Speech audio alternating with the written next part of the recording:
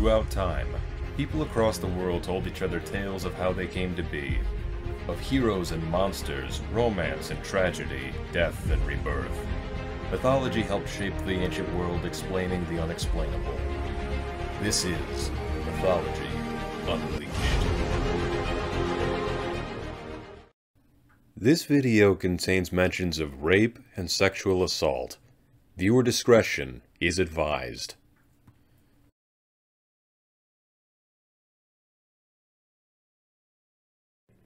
Demons come in all shapes and sizes, and more often than not are nefarious in nature, performing all manner of cruel acts upon human beings they happen upon.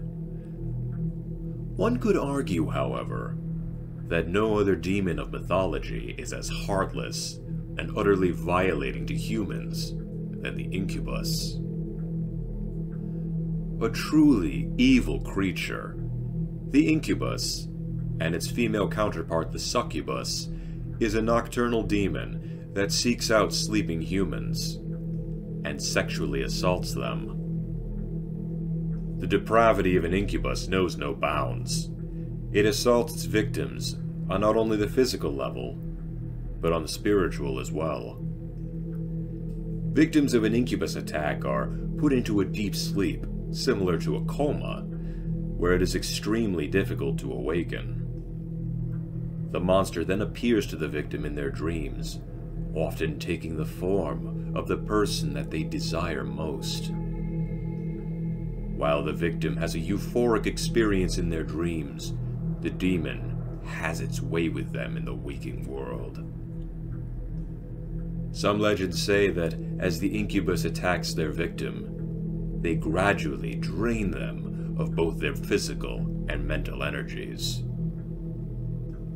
The Incubus will revisit the same victim repeatedly, until their very life force is drained from their body, and their soul is damned. Truly a terrifying concept, but it is said that an Incubus, while powerful in its own right, can be fairly easy to defeat in hand-to-hand combat, preferring to take flight rather than fight. But an Incubus would more than likely return to the victim the following night, like a depraved moth to the flame of flesh. As an unholy demon, the Incubus is said to be repelled by holy relics and sacred words. Making the sign of the cross, saying a Hail Mary, reciting biblical scripture, attending confession, and saying prayers by night could hold incubi at bay.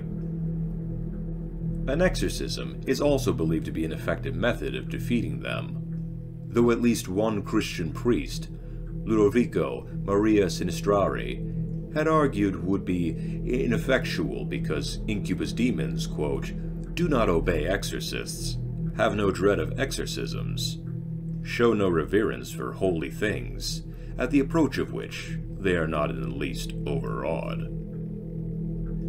This starkly contrasts with the belief of the time that one's faith may be enough to hold demons and evil spirits at bay. How terrifying it must have been if alleged experts on demons and unholy beings of the time could not agree upon how an Incubus can be fought off. The idea of a monster or demon preying upon sleeping humans is as old as civilization itself, perhaps even older. We are at our most vulnerable when we sleep, so it may be rather easy to assume something in the dark would come after us as an easy opportunity. In Mesopotamian mythology, the Lalu is a demon said to disturb and seduce women while they sleep, while his female counterpart, Lalitu, appears to men in their erotic fantasies.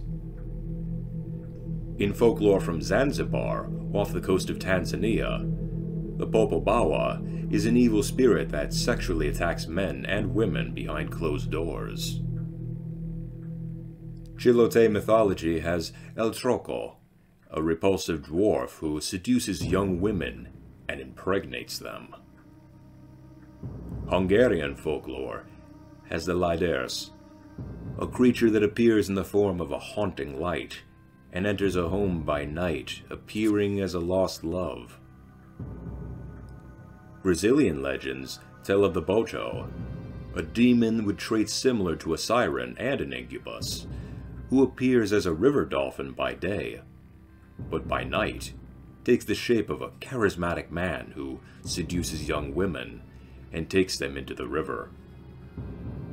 Germanic folklore has the Alp, a small imp that perches on a sleeping person, causing nightmares and violating them in indescribable ways. Though the incubus takes many forms across world mythology, the unifying trait is its horrid tendency to assault humans during the night. The incubus and succubus are sometimes said to be one and the same being, rather than male and female counterparts. In these legends, the incubus is a gender-fluid entity, shifting its form as needed depending on its prey. A succubus would be able to sleep with a man and collect his sperm, and then transform into an incubus and use that seed on women.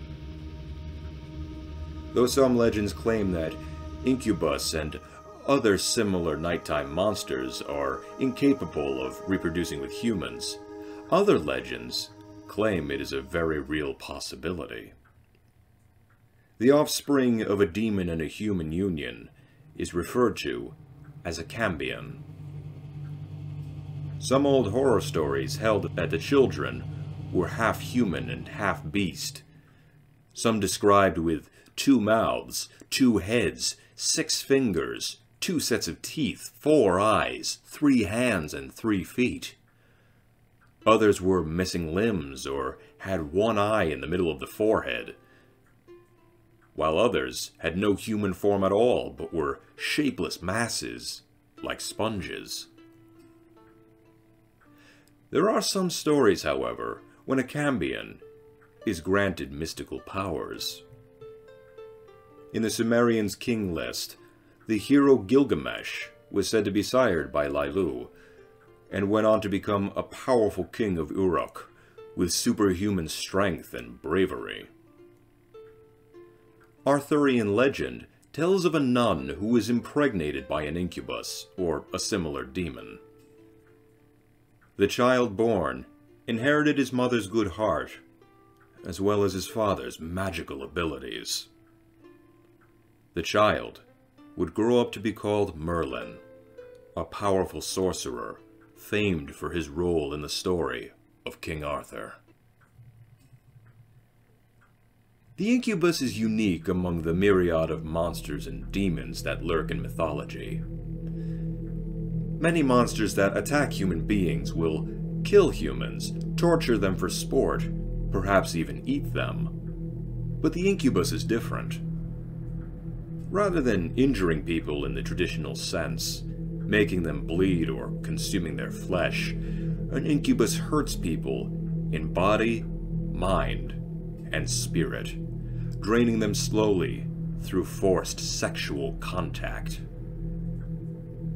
For centuries, demons have been artistic representations of the worst nightmares of mankind, and the incubus has long been held as an embodiment of depravity, of sexual lust driven to the point of predatory evil, and ranks among the most disturbing demons ever conceived.